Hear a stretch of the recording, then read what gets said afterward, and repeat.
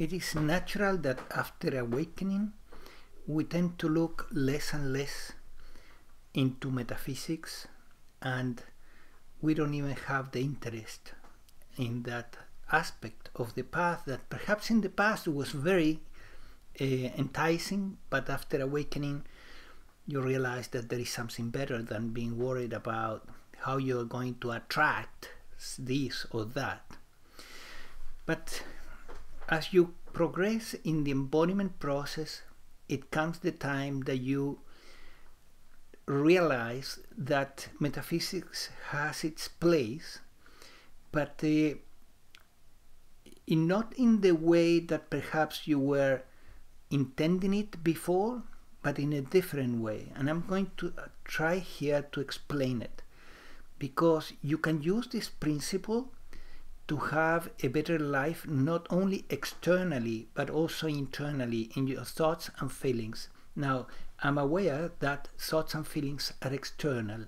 I'm just going to use this distinction as it is used in metaphysics, which is your thoughts and feelings are internal, and the external world is what comes to us through our senses. So I'm going to use that distinction, but keep in mind that after awakening you have realized that there is only one thing that is internal, and that is consciousness itself, the observing, the perception, the perceiving of the present moment, the consciousnessing of the present moment. So how this works?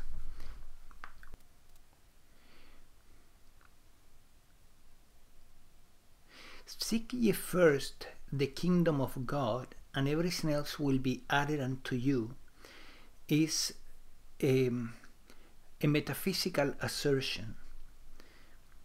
What it means, if you translate it into Advaita, is seek ye first the nothingness, and everything else will be added unto you.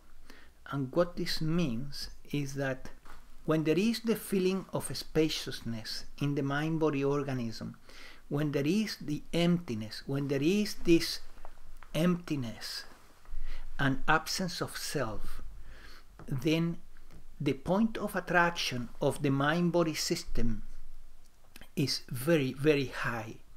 What means by that is that metaphysically your environment tends to become friendly and harmonious, so that what you need and what transpires in the external environment is ideal, is the best that can be experienced according to this present moment in the collective karma of humanity, which is also impacting all of us, of course. So you optimize your point of attraction by removing the false idea of the self, the little self, the I, the me, and becoming empty inside. And from that emptiness, the rest is added unto you. What is being added unto you is not millions of dollars falling on your lap. It's just a friendly, harmonious environment around you that is ready to give you what you need easily and without drama, without much effort. Maybe some action will be necessary on your part or in the part of the mind-body system, but not that much. And no strenuous efforts. That's what I mean. The result is that the external life becomes friendly to you, and that enhances your internal experience in thought and feeling, meaning that it's easier to sustain positive thoughts and positive feelings when things around you are okay, harmonious. But at the same time, as harmonious thoughts and feelings arise, or simply the bliss, of the emptiness, this attracts even more a friendlier and friendlier environment.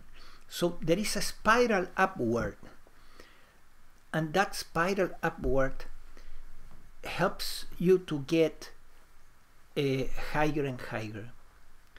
The contrary is also true, meaning, let's say you feel frustrated, and then that frustration becomes obvious in your thoughts and feelings.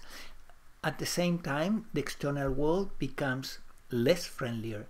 So you hit another frustrating experience, and then you feel more frustrated, and that deeper frustration attracts further frustrating experiences until you say, what the hell is going on here, right? The universe is becoming an enemy to me.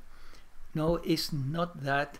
The universe is just trying to bring attention to your thoughts and feelings so that you realize that something's wrong and you need to run back home to the nothingness. In that nothingness, automatically, boom, your point of attraction is so high that things begin to gradually come back to normal, and the environment becomes friendlier again, friendlier and friendlier. So there is a spiral down and there is a spiral upward. Make sure you ride the spiral upward, because the spiral down is quite painful.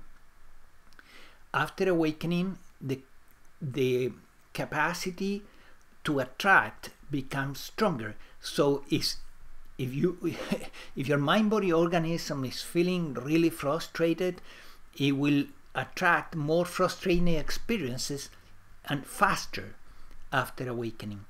In the same way, you have access to the nothingness, faster and deeper access. From that point of attraction, you begin to attract a much better life around you.